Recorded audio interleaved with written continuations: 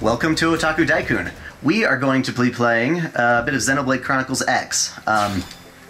Most recently, I just was able to, after like spending 200 hours in the game or so, reach the point where I can take on some of the big super bosses on foot, basically, which is something I had mentioned that you could do in my video on jrpg battle systems. So I'm going to take a look at basically what goes into taking on these enemies. So we got my character Sarah. She wants to say hi. We'll take a look at what we're dealing with. I got most of this technique from a different video before, basically showing how to use an infinite overdrive as well as a lot of potential up to strengthen your character. So you go in, I've got my art set up like this. The left few are just regular melee attacks with a long sword. And the right here I've got a lot of two major TP up, or TP-based attack moves, Blossom Dance and Incendiary Edge. You can really substitute this build for anything as long as it has a lot of potential, meaning attacks that cost TP. But one of the things that we depend on here, at least for the longsword, is offensive stance. Your aura just makes all your attacks really good and also boosts your TP growth. And our other best friend is Ghost Walker, which is pretty much only available for dual guns. Basically means that some of the big guys, if they're like level 90, your level cap's at 60, they're gonna beat the crap out of you if you can't dodge their attacks. So this really helps with that.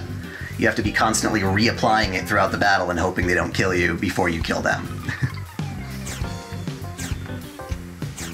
But I think one of the big deals here is the skills I've got. We've got boost potential by 20%. Again, potential is the stat that increases your damage for any moves, any skills, rather arts, that take that cost TP in order to use. And this next one, TP Overdrive. While you're in Overdrive, every time you use an art, it's going to increase your TP by 150. Really important. The goal here is to get into kind of an infinite overdrive, which means while you're in overdrive, you need to get another 3,000 TP so that you can renew your overdrive and keep it going indefinitely. Again, boosts TP by 60 when using a melee art. Extends overdrive duration by 10 seconds. I just tried to put everything on I could to make overdrives as OP as I could get them. And boosts maximum TP by 1,500. That's really good. The other characters are just gonna tag along because they're fun, but they're not that skilled compared to the level 60 guys because they don't have all the awesome ground gear that I've got on. Not the gear itself, but it's the augments. Augments are almost everything in this game. The most important ones are going to be all these potential boosts, potential up and potential boosts, and evasion ups and evasion boosts. Basically, we don't want to die. They can pretty much insta-kill you if you don't do it right. And then everything else that I had, another extremely valuable one to get as much as you can is arts gain TP. Again, every time you use an art, it refills your TP that much more, which is what you need to do for the infinite overdrive. I would say once you get to a certain point that you can infinite overdrive, you don't necessarily need any more of those, and you'd want to focus on other things like your weapon attack ups and potentials. And again, you can really, as long as you're doing a dual guns, you can switch whatever melee weapon you're using. I've seen the same strategy used on Telethia, the Endbringer, the giant guy in Noctilum that'll totally screw you up, and it's really difficult even with a full party of Eris 90 skills. But I saw somebody with a assault rifle take him on with just on foot by themselves. It's insane. But that's not what we're doing here today.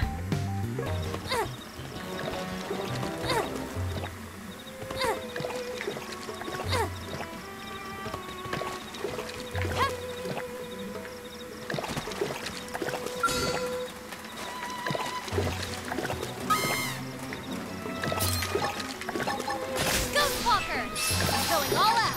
Let's send them flying.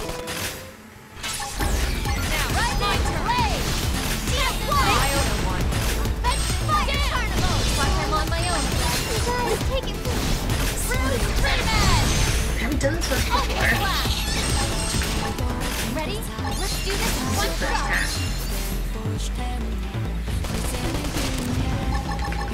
Rising blade, blossom dance.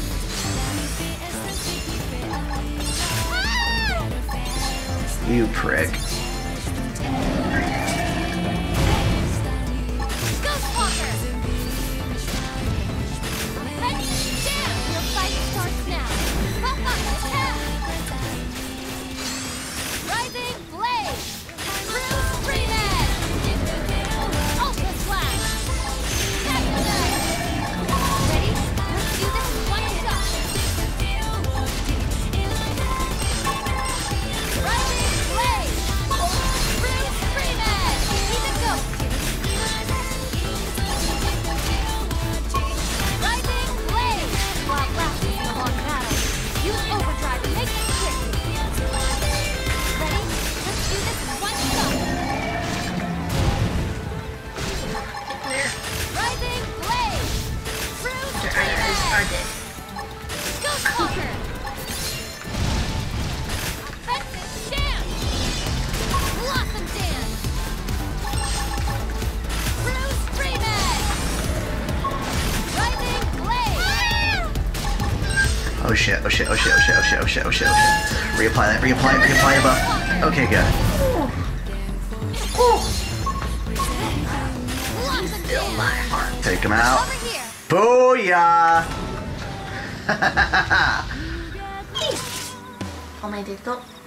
So, that is how you defeat some of them big old super bosses on just your little old footies. And you can do so many more amazing things than what I just did within this game that takes a lot more time. Now, let's go over kind of what I needed to do in order to pull that off. Obviously, I did it with kind of endgame gear. There's a gorilla I farmed most of my equipment off of, to the most part. All of these Ultra Infinite items came from one particular tyrant gorilla. Let's see if we could go track that son of a bitch down. At night, I think he's sleeping, so that's good. Take advantage of that. Again. He's kind of difficult, so I recommend having a Skell and Eris 90 or something in order to beat him. But you just rain fire down on him. He did. Do that a lot, and most of the stuff is going to be Ultra equipment. The sword I got, there are a number of different really awesome swords endgame. It might not even be the best, but I got it from, God, what is that race? The weird alien guys. The Prone. There we go. He was one of the Prone tyrants that you find, in Oblivia, I believe. Yeah, he hangs out in Oblivia. Kill him a bunch. He's level 77. And he'll drop the sword that I've got. But the augments are the tricky part. Probably one of the most important things that I had here are the evasion boosts. Those require quite a few different ingredients, but one of them is a slimy epithelium. Let me see if I can figure out where they're hanging out. Most of them I have to buy with reward tickets, which is a huge pain in the butt. I'll also show you how to farm those. Hey!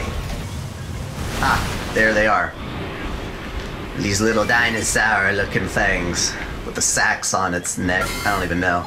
But you take them out, and almost 8 times out of 10, usually they'll drop in slimy epithelium. I think lately I've had terrible luck, so I've been really frustrated by it. But generally, these are the easiest guys to farm for evasion up augments.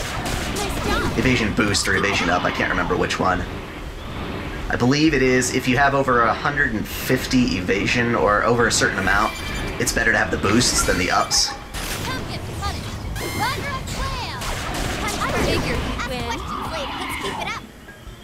There we go, slimy epitheliums. You need 48 of those to make a single evasion boost, and there's a lot more. The other ingredients are more expensive and pain in the butt, so I farm reward tickets. Right now I've got 957 out of 9,999. You really want to do this stuff after you've beaten the game, obviously, because that's when you can hold the most reward tickets. And you need pretty decent skill to be able to break into doing this method. before I was able to get this Eris 90 scale, which becomes available to you to craft post-game, I was doing the squad tasks like you'll see at the bottom of the screen here. They take forever to earn your reward tickets. But there is a method I will now show you. And it requires using the scout console over here. You want to search low-level guys. Any other players, put them in your team. Doesn't really matter who. Fill your party with 3 of them.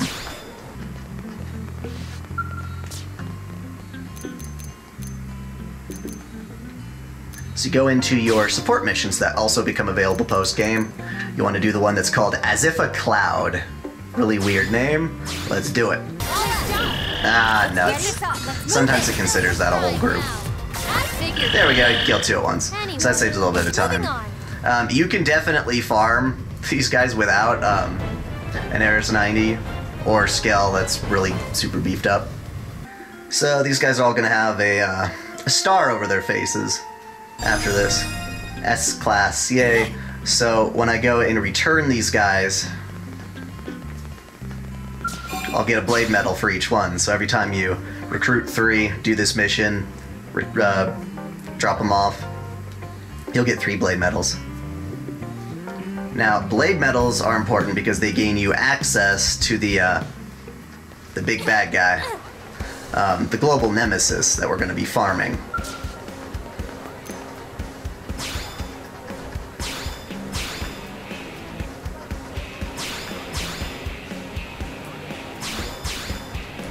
Cool. So now I should have a total of 4 blade medals. I started with 1, just got 3 more. I'm gonna grab buddies Elma and Lynn to join me in this fight because I've got everybody having Eris 90s. So now we can go under squad missions. The thing that sucks about the global nemesis is it's not always there. Usually, if you notice when you log onto the network the first time, they'll say that whether or not there's one that you've encountered, this guy's going to be hanging around for the next 6 days from when I record this. But they pop in and out. There's one, Igrolith 0, as well as the Telethia Plume. That's another one you'll encounter. You can do the same method on him. He's kind of a pain in the butt. You can actually kill your Eris 90s if you're not killing him fast enough. And he gives you less beneficial rewards. They're not worth as much reward tickets. So we're going to fight this guy. The reason we're doing it is because we needed blade medals in order to fight him. It's your entrance fee, basically, 1 per battle. I'm going to join with my current party. I wouldn't recommend doing this with friends unless they are after the same thing as you, which is just to farm. If they're actually trying to have a serious bout with this guy, they might be pretty pissed off to see because we're going to abandon the fight prematurely. We're going to use it for what we need. Essentially, regardless of whether you win, lose, abandon, run out of time, whatever, you're going to get to take with you the different pieces of items that are dropped by its appendages. They've seen us. So I'm going to tell them to board their skills, go on in, and blast them.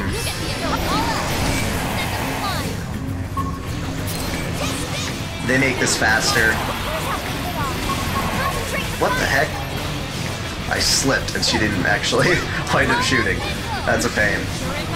Whoa! Alright. He's got a lot of different pieces to break. If you notice, I'm just locking down on each individual piece.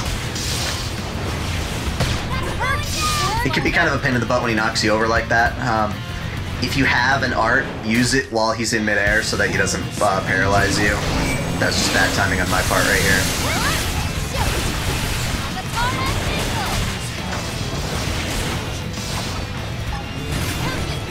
See, he's doing it again.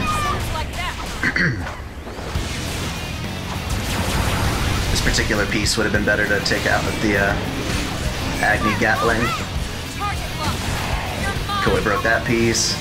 He's got 2 wings. I'm gonna shoot up one of those right now. Nice, they just blew off his other wing with the Agazura cannon. Anything else? Am I walking onto his middle? He's got a tail, and that would be the last piece. I'm gonna go to the front of him because that makes the Vajra play a little more powerful. You're concentrate the fire! Shoot! Katara missile! Come on! That's how you aim. You can do it! Is being rather stubborn. That tail takes quite a few hits. Just bad timing. I need more of my super weapons. There we go. Once you pop off his tail, you just double check, make sure there's nothing else you can get off of him, and there's not. You tell I'm locked onto that weird red part in the middle, so we're going to abandon the mission.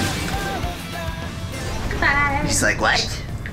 But this is the battle to the finish. Bye.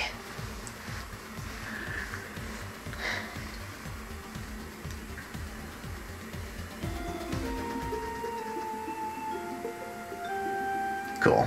So then you want to make sure you take all of these, because those are what you can exchange for reward tickets.